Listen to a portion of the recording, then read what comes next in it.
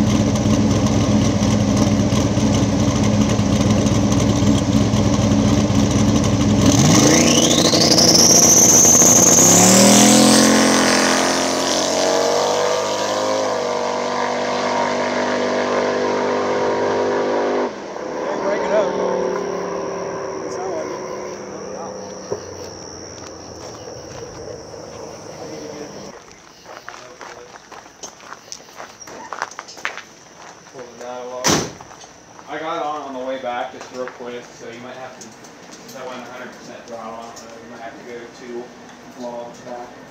What'd it go to? 593 at 130. Average for that spot. Did it break up at all? No, but I'm assuming, like, you know, it's hard to tell at that boost because we're not really cranking. Did you grab the scramble at all? No, I didn't think to. I should have. But I held it out really long. It could have been 135. Yeah, I'd say 133, 134 easily. Was it moving around or anything? No, it was dead straight. It came up really nice though. Yeah, it could have taken more through the middle, but I'll show you the log. It could have took more launch RPM too, I think. It was 60? 155. That's pretty fucking good, honestly. My burnout wasn't I've never been better than a 155 60 foot there. As soon as it rolled out of the prep, it stuck. Yeah. So you didn't get much of a burnout. You wasn't even really in the rubber. That's like a really good first round Virgin Road tune, you know?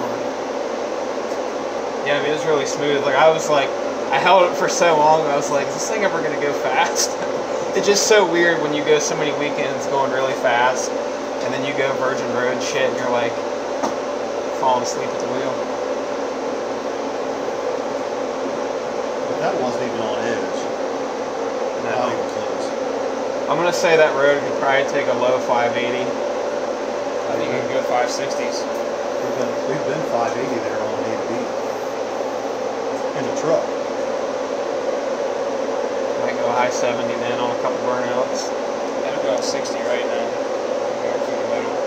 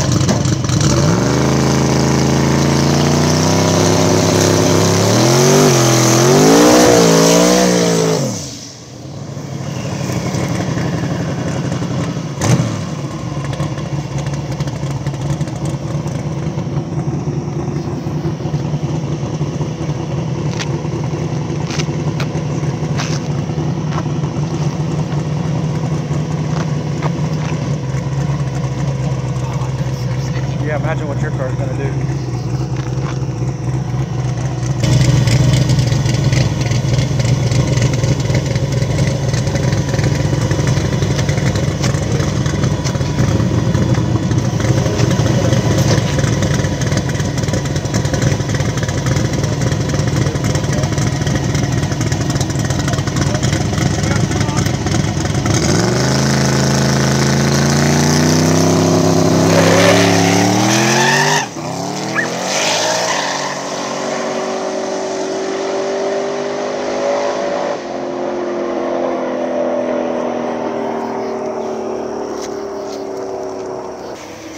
trying to leave at a higher RPM and kill timing. Yeah. That's the first time he's ever tried it. It's just when the timing came in, it was too aggressive. Yeah, because he only held it for 0.3. Hit it too hard at the launch, but it's really fat. Like it's just lazy down low. Well, that's not the same converter. Yeah, it seems tighter. Yeah. I don't think it's fat. I think it might be fat. But It's fat. It is? Yeah, it's fat.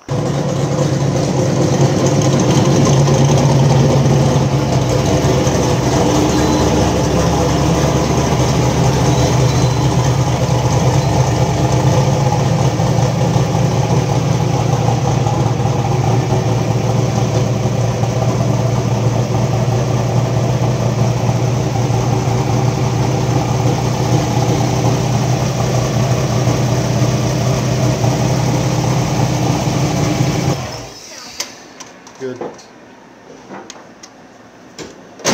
So do you want me to explain what we're doing? Yeah.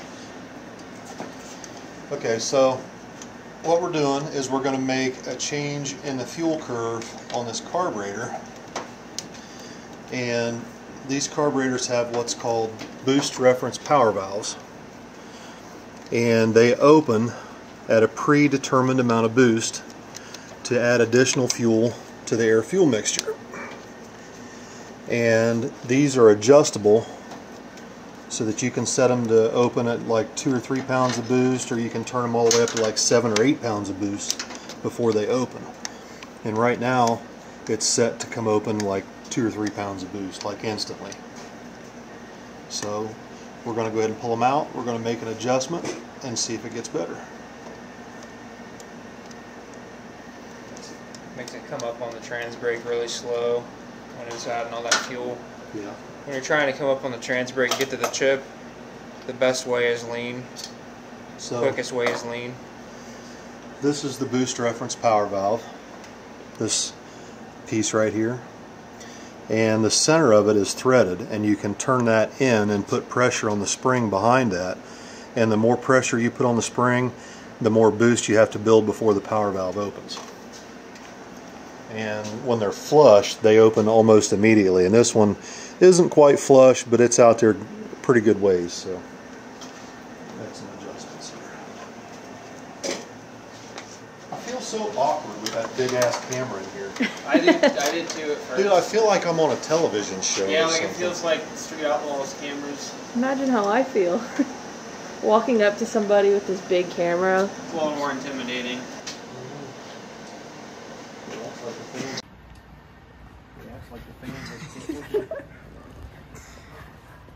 Slightly overkill, slightly obnoxious.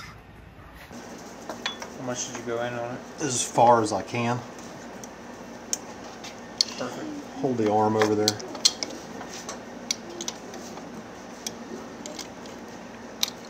So when you lean out a car coming off the trans brake in the first couple seconds of the run, when you lean a car out, it makes a lot more power. Right now, I was kind of compensating for how rich it was by leaving on more RPM than I normally would, because I knew it was a little rich. So now we're going to back the RPM down to like where I would normally leave at, like 36 or 3700 for bare asphalt. And it should go down, but it should be a lot cleaner and make more power through the middle. Now it's like, yee. How did we ever do without EFI?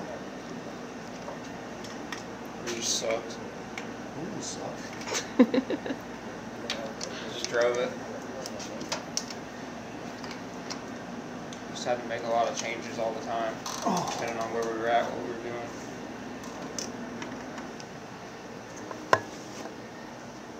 Alright, can you see those? Mm-hmm. Okay. So we're taking the 4000 chip out, putting the 3700 chip in it. Old school.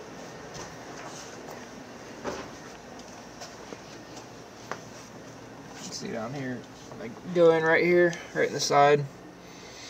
I don't have a legacy cable for this thing. Otherwise, I'd be able to adjust it with the laptop, but I wasn't able to find one. These things are like ancient now, and I guess nobody carries them in stock anymore, so we're stuck putting chips in. Is that why they say up on the chip? Yeah, this is a chip. I didn't know that's what that actually meant. Oh my God, dude! I was born in 2001. Yeah, when they say you're up on the chip, that's why, because it used to be a rev limiter chip. It's your fault. You're supposed to teach me these things. You won't listen. I was used to the 300 RPM is a lot, so we can take a bunch out of it. And it's also going to take some boost away from it because it's got like 6-pound gauge springs, but it only make at 3,700. It only make like 2.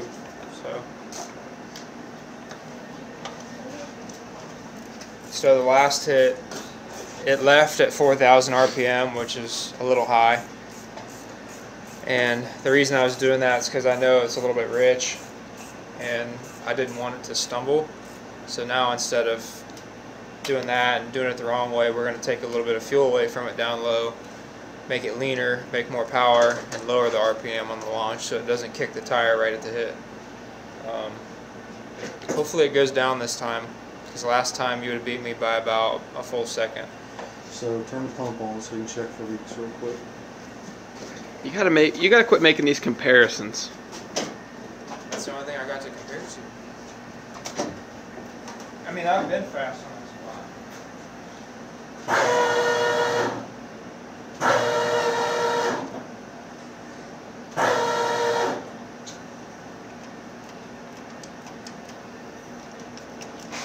All right, fire it up.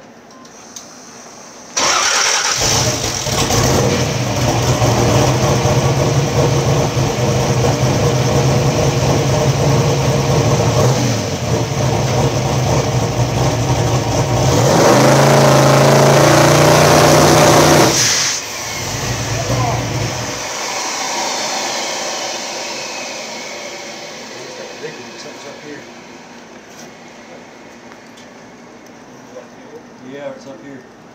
Feel it coming out right here, Bill.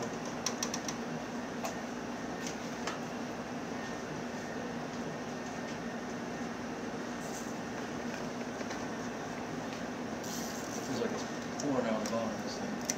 Blew the gasket out.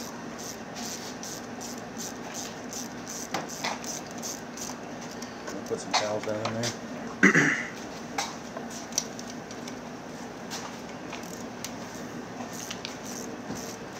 Now, if we wouldn't have checked that and just drove it right out there in the spot, it would have done that and caught fire right there in the middle of the road and burnt down.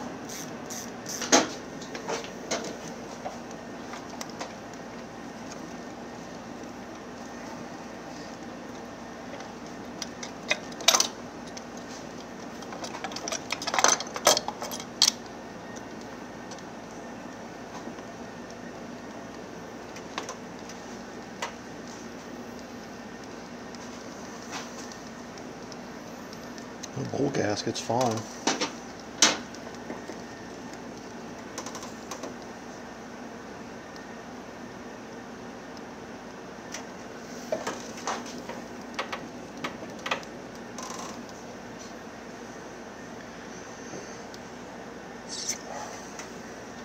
No, unless I didn't have it tight enough.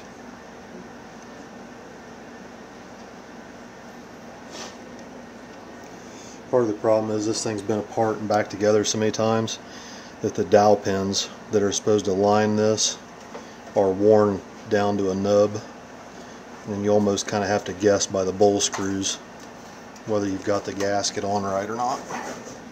It's probably part of the problem.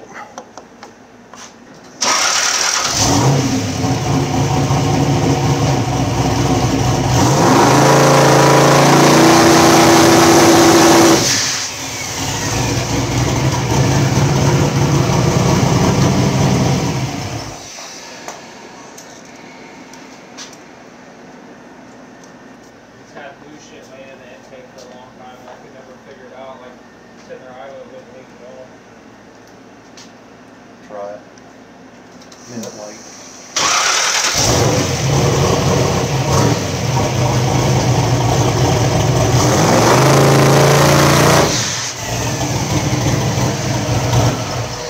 Take this carburetor off.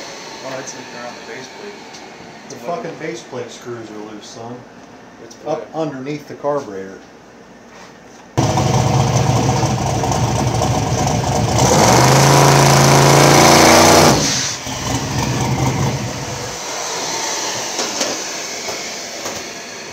Right out of the corner, this motherfucker.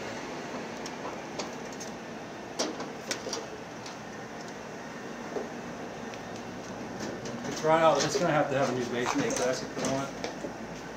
It's coming right out of the corner. Let's do it. About right out of this corner right here.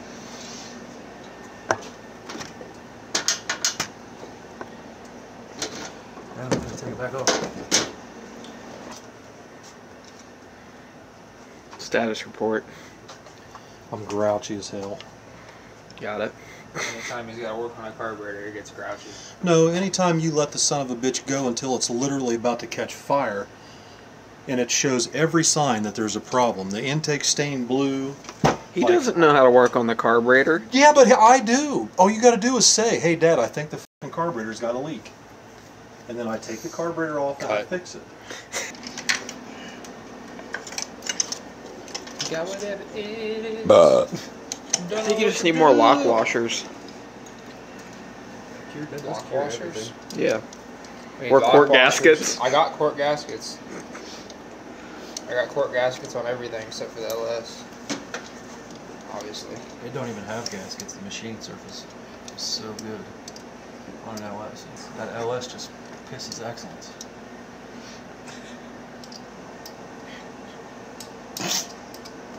It's got a front cover. You're and poking a rear bear right now.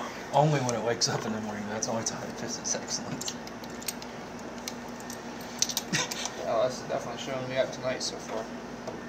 It's not the LS. It's the car. I want to start this up without the hat on it first. It's got to see some boost for it to look good.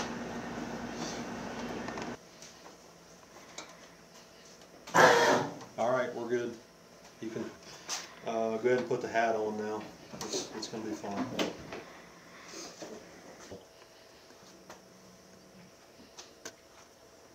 It's already been drilled out once.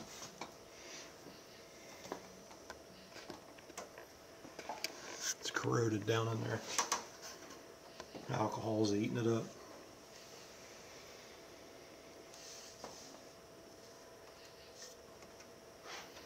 The only thing I can do is drill it out and helicoil it tomorrow back to this size.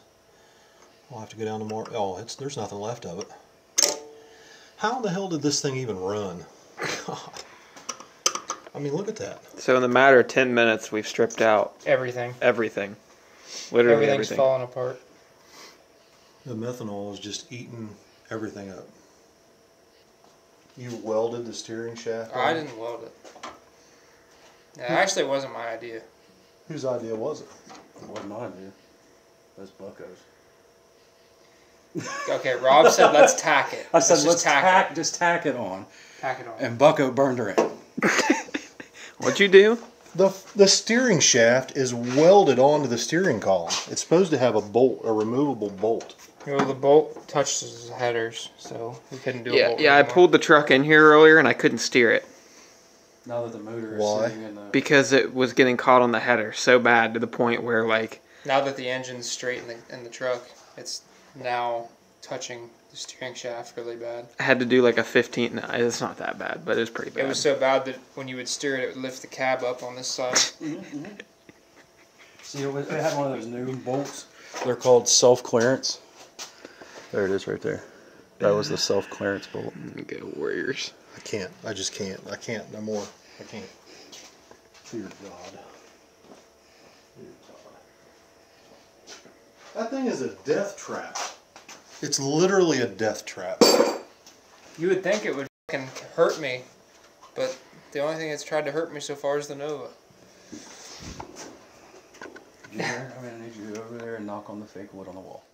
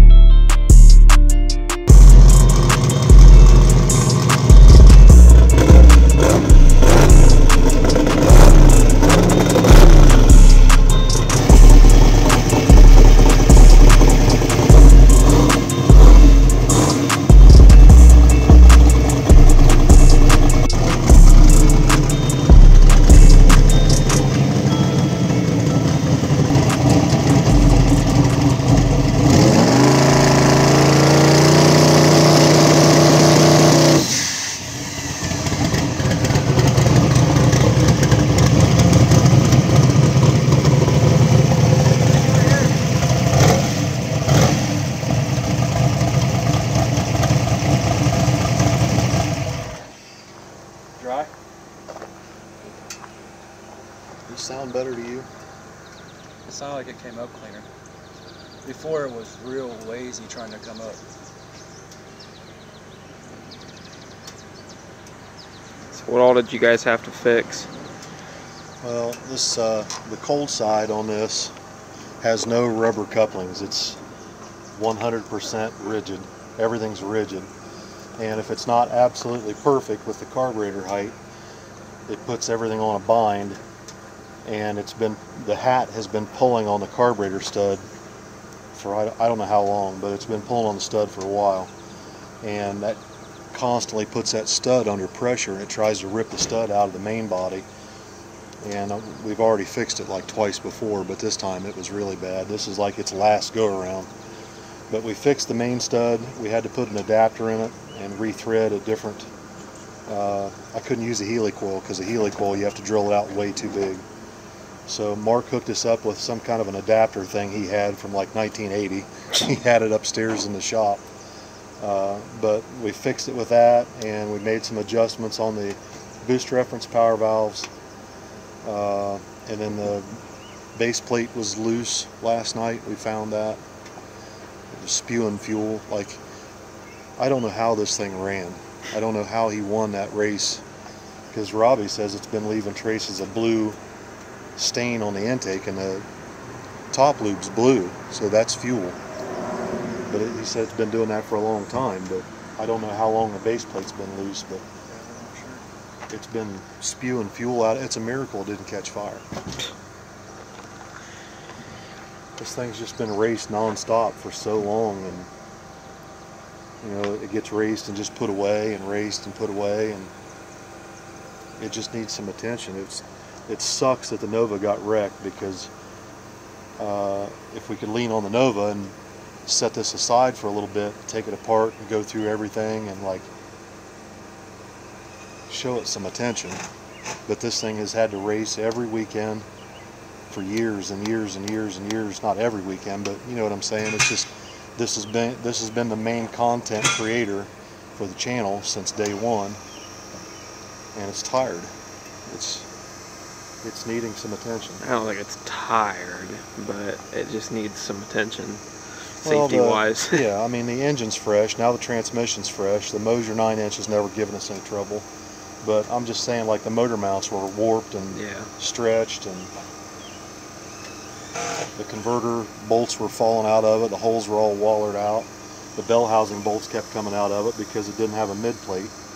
And the front frame twists so bad. Like, if you ever look at the pictures or videos of this, the front bumper will be almost 2.5 or 3 inches higher on this side, leaving the starting line, than that side. It's because the front frame twists. It doesn't have any strut bars. The cab had some pieces that were welded from the cab to the frame to make it solid, and those had ripped, so the cab had been twisting on the frame. It's just been a mess. Alright guys, so unfortunately the rain came and screwed our testing chances. I was hoping to make one more last night, but everything started working against us, and we ended up having to go to Mark's today and come up with a solution for getting this carburetor back together and getting the hat back on it. Finally got all that straightened out, and it's not leaking anymore, and got the carb hat on it, like I said, and everything seems good. But now it's raining, and it's going to rain for the next 3 days, so we're not going to get to test any for the foreseeable future. It's crazy, like all you were doing was trying to take the carburetor off, and everything was just falling apart, bolt by bolt. You stripped like 3 threads in like the matter of like 5 minutes. Yeah, first was the carburetor stud and the carburetor, and then the intake carburetor stud stripped, or pulled the thread. I shouldn't say stripped, it just pulled the threads out. Everything's just falling apart. The base plate screws are ready to fall off in the engine. Just all kinds of different issues, but we got everything sorted out now. It's a miracle this thing won that last race it was in. Like, everything was holding on by a thread. We got the mid plate in there now, so that's good. We've got the new converter in there, new flex plate. Everything's tip top. Transmission's fresh. It sucks we're not going to know. We can't test this converter to see how well it's going to work. And I know last night it looked really slow, but that's because we're trying new things. And when you try new things, sometimes they work, sometimes they don't. It's easy to just do the same thing you've done forever and go at the same ET, the same mile an hour. But when you try to do new things, sometimes it works, like I said, sometimes it doesn't. And you know, if we weren't doing that, we'd never get faster. So hopefully we'll be able to test later this week or maybe this weekend. Maybe we have to wait till the weekend. And not sure where we're racing yet. It looks like rain everywhere that there's a decent race to go to.